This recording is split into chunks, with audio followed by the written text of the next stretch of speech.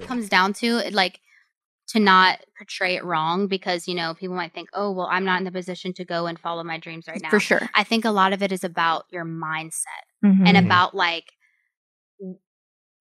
working and being goal oriented and kind of just, like, staying positive and staying focused on what you want, and just keep pushing and going through the motions and doing the best you can and being the best person you can be, and always trying to be a light to others, and things will just come. Like, your path will come. And you know some what I people, mean? Like, whatever your purpose is, whatever that is, like, you just have to find it. Totally. You know, and you will. You just have to trust the process and trust Sometimes yourself. it comes earlier for people. Right. Sometimes exactly. it takes longer. I think that's also part of the struggle is you see someone get it really early on. Right. And it's obviously super frustrating, you know.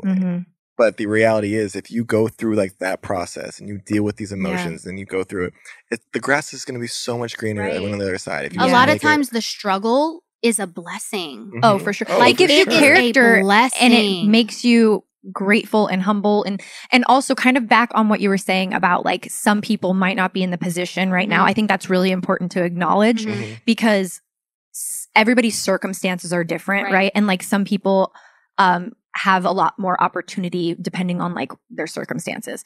But there's this exercise in a book that I love, The Artist's Way. There's an exercise that they have you do where it says, like, you make a list of, I think it's like a list of 25 dream jobs that you would do if, like, the world was at your disposal and you could do anything. And then they take that list, and it's like, say one of your dream jobs is to be a drummer. You might not be able to, like, be a drummer tomorrow, but you can, like, go play rock band, right? Or, like, I want to be Picasso, but, like, I can't be Picasso right now. Could I go get a canvas and paint this week?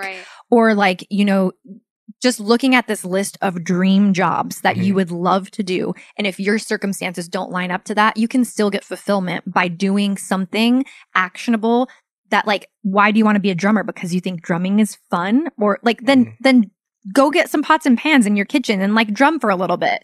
You don't have to have a huge following to, like, feel the fulfillment of that thing that you want to do. Yeah, I agree. So, I think something she said a second ago that I want to touch on too is that, you know, the concept of struggle and how it makes you, like, want it more.